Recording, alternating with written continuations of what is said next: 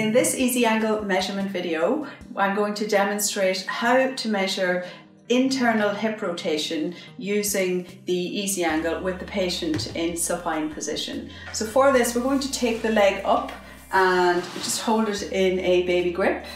We press the button to get the blinking zero so we can set our plane of measurement. And we're going to just align it here with the tibia. We're going to press the button and then we can place the device down as we help the patient come to their max range of motion, and then bring the device back in place, press the button, and we get our measurement. And this is demonstrated in the poster on the bottom right hand corner.